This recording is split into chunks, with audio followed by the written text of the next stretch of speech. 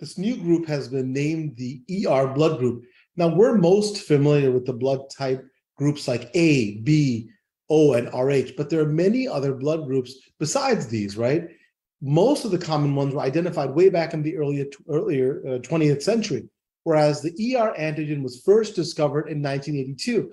Now, there were three known variations, ERA, ERB, and ER3, but they didn't fit into any known blood group system. So in this study, scientists used a combination of cutting-edge DNA sequencing and gene editing techniques to analyze the blood of 13 patients with the suspected antigen. And so that's how they identified a total of 5 variations in the ER antigens. The 3 ones I just mentioned, plus 2 new ones called ER4 and ER5. And that's how this new blood group system was established. So why should everyone know their blood type? I really feel that people need to know their blood type in case something unfortunate happens, like an accident, and what they need to have a blood transfusion. Serious complications can happen when blood types are incompatible. Blood types are actually determined by the presence or absence of certain antigens.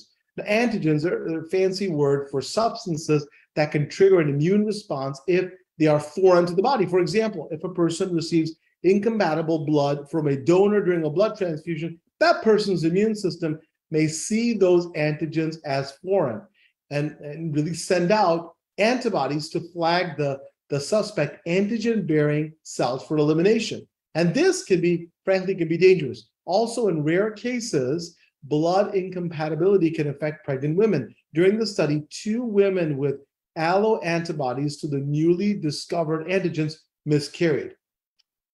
Now, if you don't know your blood type, there are a few ways to find out what it is. First, you can ask your doctor to order a test, right? Pretty simple. You can also donate blood and get information that way. You can take an in-home blood test, or if you're really scared of needles, get a saliva test.